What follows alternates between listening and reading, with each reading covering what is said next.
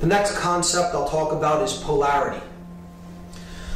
So polarity is how seemingly opposite forces work in the world, and I'm going to talk about how they're really, the differences between them are really illusion. That there really is only one ultimate force that's at work in the world, but it kind of has split itself in two, and it works in different ways to really help us to have an experience in the physical world. So polar forces could be looked at as hot and cold, good and evil, young and old, hot and cold. Let's take light and dark as an example. It's only one thing, light and dark. They're not really opposites. There is only light energy. See, it's either present or it's not present, in which case you have darkness. You can't go into a completely lit room and shine darkness into a room. There's no such thing as a darkness flashlight, right? Because darkness is simply the absence of light energy. So there's only light energy. We look at light and dark as two polar opposites, but they're really not. There's really only one thing there. There's only light or its absence.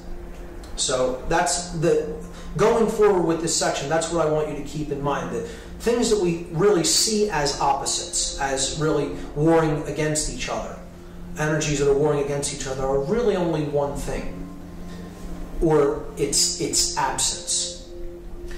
Scientist Dr. Masaru Emoto, I believe is his name, does experimentations with water crystals where he exposes simple water to energies, to vibratory energies, to emotions. And he then takes the water molecules and he photographs them under high magnification to see if their structure changes depending on proximity to certain forms of consciousness, like high level of joy or high level of fear or anger, things like that. And this beautifully organized water molecule crystal that you see here formed when the scientist placed water in the presence of high joy and love within certain individuals. So it became ordered.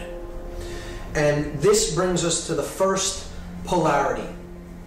Okay, the first polarity is that which brings order and is the good emotion. We only basically have two emotional polarities. Every other feeling that you could possibly feel is an extension of one of these two basic polar emotional forces at work in the world. So the first one is that which makes us feel good, and it's that which brings order. And it is the energy of love, the polarity of love. And giving an idea of what I mean by the love polarity, the love energy, going forward throughout this presentation, is it is not this Hollywood or romance novel idea of love.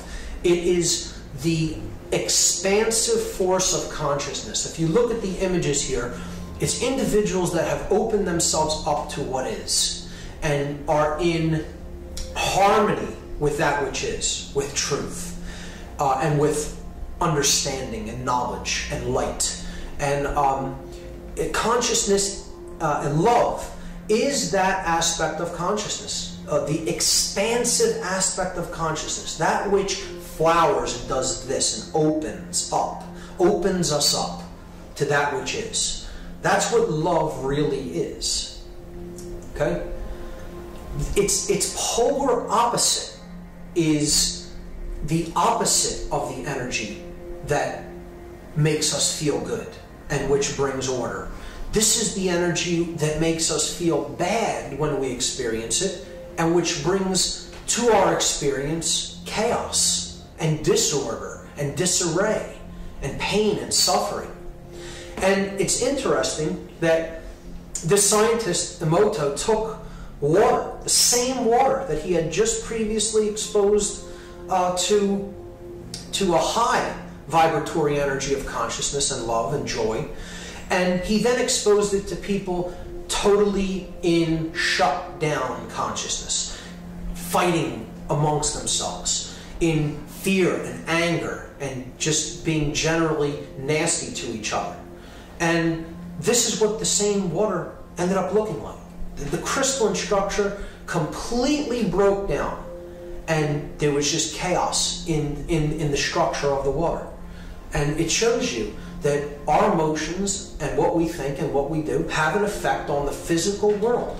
The external reality is a reflection of what's really going on inside of us. So this is water that's been exposed to the negative emotional polarity. And that emotional polarity is fear. Fear is the opposite polarity of love. It is the absence of love to varying degrees. And this is the force, this is the polarity that brings disorder into our experience. It brings chaos when it arrives within us. It can never create order. Love is the polarity that brings order. Fear is the polarity that brings chaos. This is the energy that shuts consciousness down. Like love does this and it opens it up, fear does this and it closes it down and it keeps it suppressed. Okay?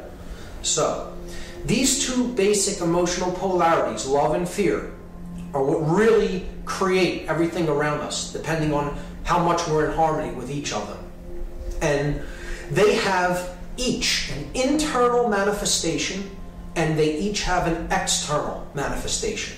So, love has a manifestation that happens within us and then outward in the world. And fear has a manifestation that happens within us and then outward in the world. We're going to talk about those. So we'll talk about the internal polarities next, the internally expressed polarities of fear, of love and fear. So when love reaches a crescendo or a highest expression within an individual, okay? I have a term that I call this. It's a concept that as you think, so you feel internally, and so you act in the world. See, there's no separation within you. Right? As you think, so you feel, so you act. And I call this concept dominion. It means that you are in rulership of the only thing you're really allowed to be in rulership of. You're in rulership of the kingdom of self. As you think, so you feel, so you act. Those three aspects of consciousness are in unison within you. And no one can tear them apart. No one can divide them or conquer them. People can't get you to do something that you don't feel is right. You act in a way that you say you think and feel, and then you act that way in the world. There's no contradiction within. That's the state of dominion.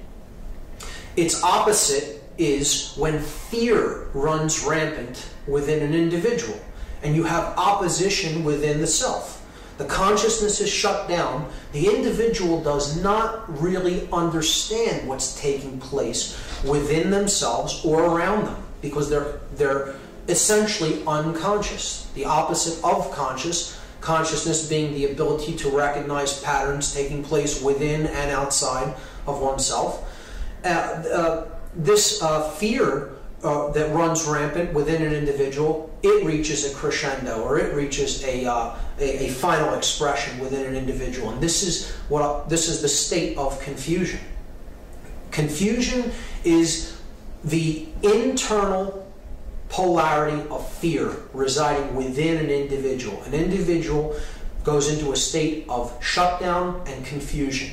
They do not understand themselves, and they do not understand the world. And often when they're in this state, they don't want to do any learning because they're operating in lower forms of consciousness. And that's not where we can really do learning and to get out of this mode, which it becomes like a cyclical process. The individual becomes trapped in it.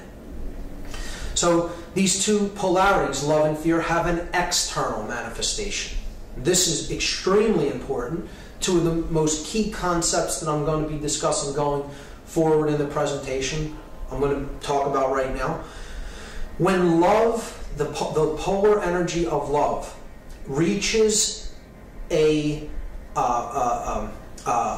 highest vibratory state within individuals, the community around the individuals begins to express something.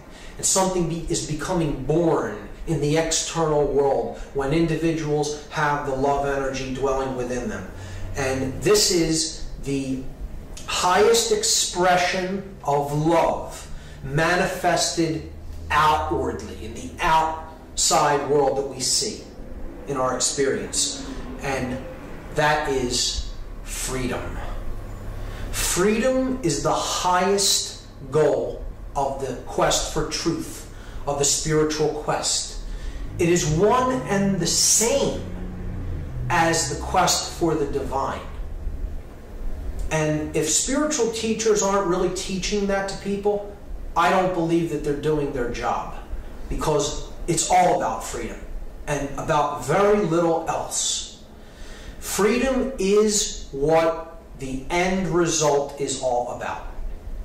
Okay? It is the highest expression of love in the world around us. When love is present within an individual, they are working toward true freedom. The opposite of this force, the opposite of this manifestation in the outside world, is if fear rules within the individual. The essence of fear rules, the individual goes into the state of confusion within. So the polar energy of fear is ruling their consciousness, it's shutting consciousness down, and then internally they're in that state of confusion. When someone is in a shut down state of consciousness and confused, the way that they then almost invariably act in the external world is the desire for control. Control is the polarity of fear that reaches its highest expression and then is born out into the external world. And it is based on the dynamic of fear. It is based on the polar vibratory energy of fear. Not strength, not power, but fear. A controller wants control because he is in fear. External control is an illusion. It does not exist anywhere in three-dimensional manifestation. It is a complete illusion that we buy into because our consciousness is shut down through fear and confusion. And this dynamic cannot ever create order in the world, being based on fear. You saw what fear does to the water molecules, and ultimately it creates chaos in the external world. The only way that we would be able to create order is through freedom. Impossible to do it through control, because control is based in fear, and fear creates chaos, as we've seen. If you're going to create order in the world, the only way to ever do it is to do it by attempting to create freedom in the world, because freedom is based on the polar energy of love. It is based on the dynamic of love, and that is the force which brings order and peace and prosperity. Trying to create any kind of control through, any kind of order through control is only going to get you chaos. It cannot ever create order or peace.